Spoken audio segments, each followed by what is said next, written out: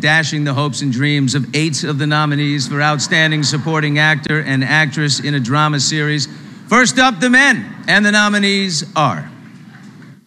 For Outstanding Supporting Actor in a Drama Series, Bradford Anderson as Damian Spinelli, General Hospital. I am furious with you two, and I'm not quite sure which emotion will win out. Okay, well, what does that mean? That means maybe I don't collect my things tonight. Steve Burton as Dylan McAvoy, The Young and the Restless. What are the odds that your ex and our son have the same genetic disorder? I think you'd have to ask a doctor. It's probably 1,000,000 to 1. Is that why Adam was here? He was thinking the same thing? Scott Clifton as Liam Spencer, The Bold and the Beautiful. Angry!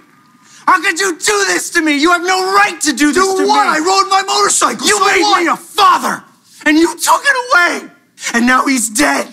That's on you. Eric Martzoff as Brady Black, Days of Our Lives.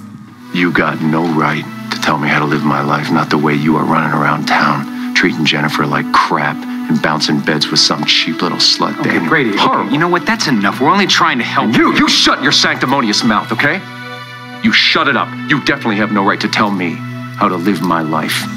Dominic Zampronia as Dante Falconeri, General Hospital. Man, I've never hated silence so much in my life as I do right now. I'd like to just hear her cry. You know what I mean? Yeah. Duh, man, there's this like, emptiness right here.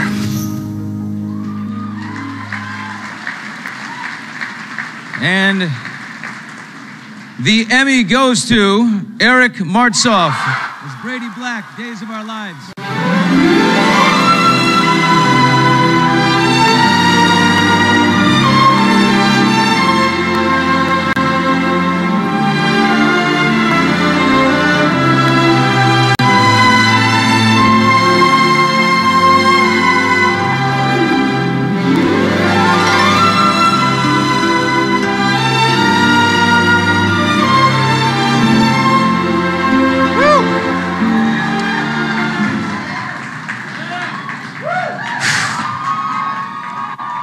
My wife said, write a speech, write a speech. I'm like, baby, I don't need to write a speech. She's like, write a speech, I don't need...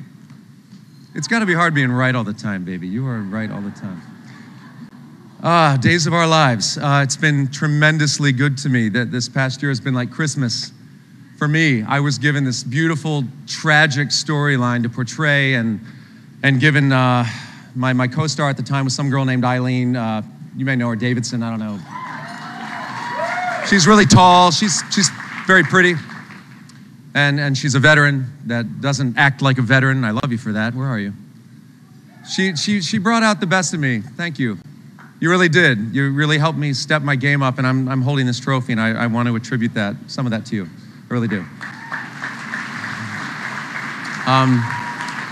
That table right there, you stud muffins, you, Ken Corday, Bruce, Joseph. I mean, you're legends, and you've created a legendary show, and my affiliation with it, I'm very humbled by it every day. I don't take it for granted at all, and thank you for taking a boy from Passions and bringing him on to your show.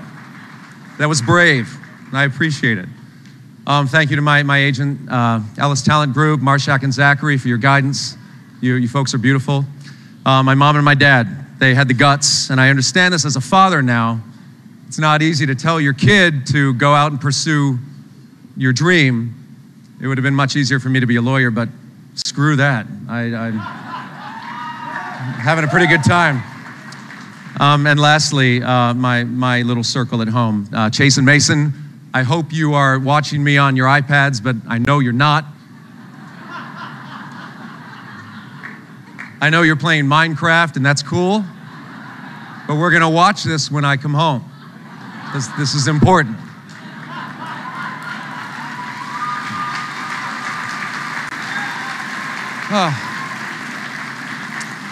And there's a little vision of white sitting right there. That's my rock, that's my girl.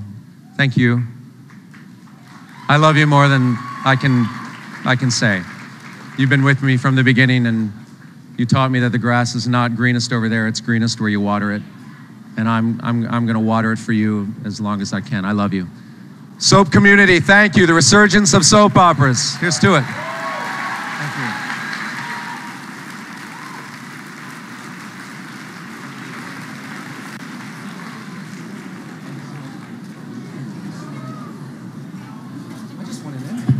And now we turn to the ladies.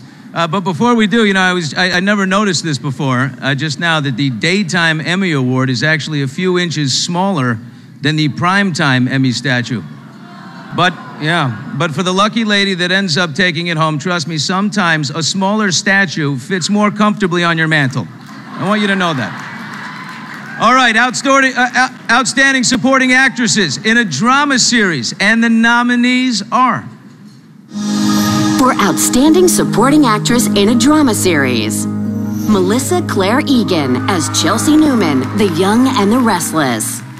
Even before he was born, every day you fell more and more in love with him and the idea of being a dad. And I could see that bringing a life into the world was healing for you because of all the loss you've had. I couldn't take that away from you. So you say you did this for me? I did it for the three of us. Jane Elliott as Tracy Quartermain, General Hospital. I see how it all works out for you. You get to make Scott Baldwin wrong. Yippee! You get to travel the world. And nobody ever says you're alone or you're doddering because you've got me waiting for you.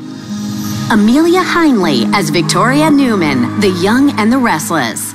It's just like some movie with a horrible ending that I just can't make it stop. Elizabeth Hendrickson as Chloe Fisher, The Young and the Restless. And if it's true, that's the last time that I'm going to see her. It's the last time that I'm going to see her smile and hear her laugh and pout. Kelly Sullivan as Connie Falconeri, General Hospital. Yeah, another chance to get back to Kate. Whether Kate comes back or not. She's not coming back! Kate's not here right now. You are, right? You're the one who lost Trey. You're the one who needs help.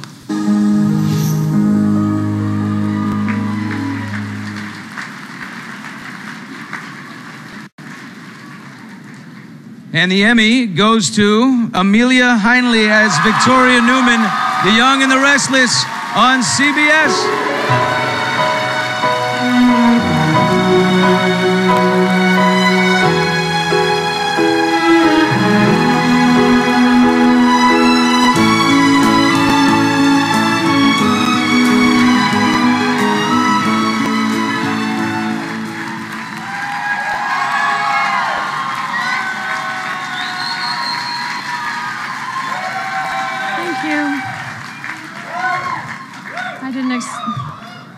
So cliche, I didn't expect this, but I really didn't. Wow. Thank you so much. I did not prepare a speech at all. Thank you. I love you too. I'm going to thank my bosses first. Steve Kent, Jill Farron-Phillips, Angelica McDaniels. I love my job on Wine Arts. I love being a part of this family for so long. It's been 9.5 years. And I would like to thank my manager, Michael Bruno. I promised I would thank him. He's my friend. I love him. I'd like to send a special thank you out there to Ed Scott and Marnie Saida, who 9.5 years ago kept me in the room. I wanted to run out. I was terrified of taking on this role because Heather. But it's been the most fulfilling thing of my life. And I'd really like to thank my husband, Thad, and my children who are at home. Thank you, guys. Billy Miller, thank you. Thank you so much. This is partly due to you, because you inspire me. And last but not least, I'd like to thank my sister, Jane. I'm going to dedicate this to her. She's fighting extremely hard against cancer, and I just wanted to give this to her tonight because I love her so much. And she